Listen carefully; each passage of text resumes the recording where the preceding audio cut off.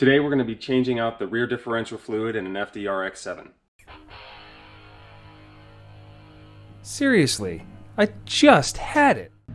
The tools you'll need to complete this project are a catch can, 2 quarts of gear oil, a length of hose to get the gear oil into the rear diff, a means of cutting the cap on the gear oil, a ratchet, a torque wrench, a 23 and 24 millimeter socket, a 3-inch extension.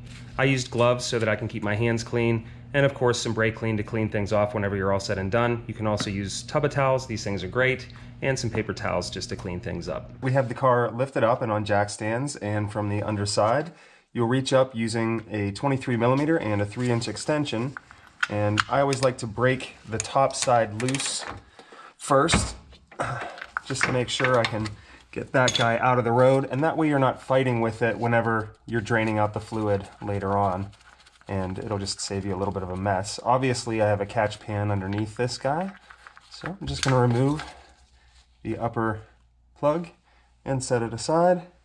Then I'm going to take a 24 millimeter, for whatever reason these are 2 different sizes, break the bottom side loose.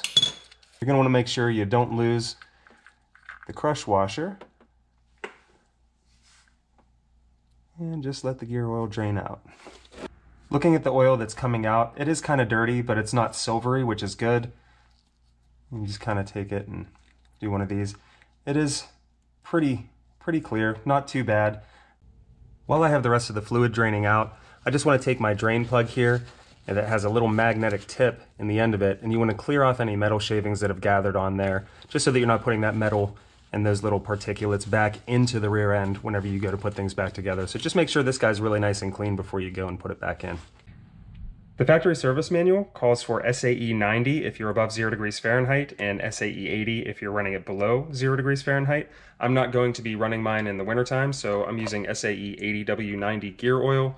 It's Valvoline. What I do is I just take the top and I snip off the top with a razor blade, and then I take a silicone hose and I put it over top. And what I do is I just make sure I leave this little lip here so that whenever I stretch the hose over top, it kind of grips it and prevents it from, splashing out everywhere whenever you go to fill things back up. It does call for 1.38 quarts to top things back off once we're ready to fill it back up. Now that it's done draining out, we're just going to take and make sure the surface is very clean where the crush washer is going to go back together. And we are going to reinstall our lower drain plug. And these get torqued 29 to 39 foot-pounds.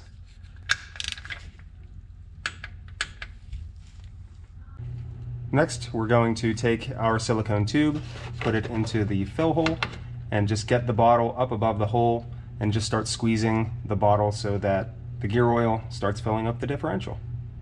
One of the things I like to do is to bring the bottle back down and just kind of let some air get back into the bottle, and then lift it back up and start squeezing again, just to make things a little bit easier. Once you get to the end of your bottle, it'll make a gurgling sound.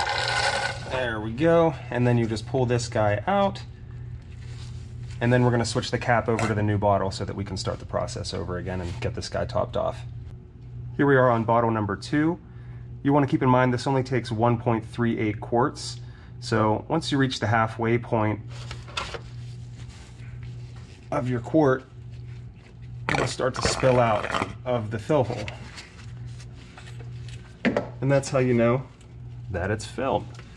Then you just take your plug, put it back in, same thing, it gets tightened to 29 to 39 foot-pounds, so we'll snug that guy up, and then we'll clean up all the residuals from around here. Just make sure it's nice and clean so that if you do have any leaks, you'll be able to see it, and you won't confuse it with stuff that was spilling over whenever you did the fluid change. Okay, now that we're torqued down, again, just gonna tidy this guy up, clean things up. You can use some brake cleaner or whatever. I just use these tub towel rags. They work great for a ton of stuff. So just gonna get everything cleaned up. And that way, if we do have a leak, we'll be able to see where it's coming from. And there you have it. We're all done. So that's a wrap on changing out the gear oil in the rear diff. Don't forget to like and subscribe so you don't miss out on future content. Thanks for watching, and we'll see you in the next one.